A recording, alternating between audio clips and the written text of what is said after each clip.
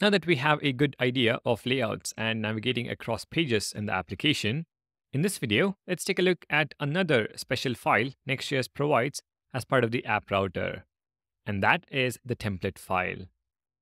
To understand template files, let's quickly revisit layouts to understand a specific behavior. In our app router, we have an auth route group. This has a layout file to navigate across three different links: register, login, and forgot password. What I'm going to do is add an input element to gather some data from the user. What we gather isn't really important. We just need some state within the layout. At the top, import useState from React. Within the layout component, let's invoke useState,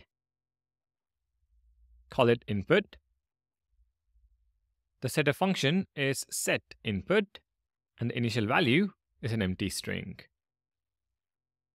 For the JSX, just before navlinks, let's add a div tag, an input element, where we set value is equal to input, and onChange is equal to arrow function, where we get hold of the event and call setInput, passing in event.target.value. Again, it does not matter if it's the first name or email we are gathering. We just need state within the component. With this in place, let's head to the browser. Navigate to /register. Now the input styles make the element not visible, but I can assure you it exists. I'm going to fill in codevolution as the text. Now I want you to observe the input value when I navigate from the register route to the login route. You can see the state is preserved. This is because layouts only mount the part representing the content of the newly loaded page, but keep all the common elements untouched. Layouts don't remount shared components, resulting in better performance. A majority of the time, this is the behavior you need. However, you might come across a scenario where you need the layouts to create a new instance for each of their children on navigation. Example scenarios include enter-exit animations for pages, or running a side effect using the useEffect hook when the route changes. For such situations, you can use the template file as replacement of the layout file. Templates are similar to layouts in that they wrap each child layout or page.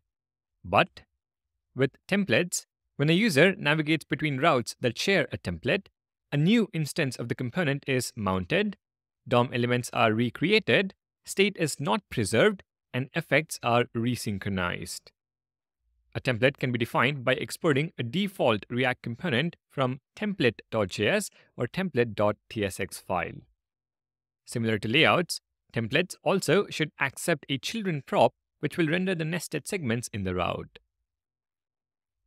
Back in VS Code, all we have to do is rename layout.tsx to template.tsx. In the browser, we can re-enter codevolution and navigate to forgot password. You can see the state is not preserved anymore. This is the significance of the template file in the new app router. On a side note, it is possible to include both a layout.tsx and a template.tsx file.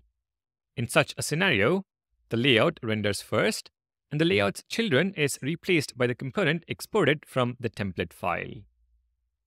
Templates are not a common requirement, and you should always rely on layouts for shared UI. But if a need does arise for you to use templates, you now have a better idea on how to use them right. Alright, thank you for watching, and I'll see you in the next video.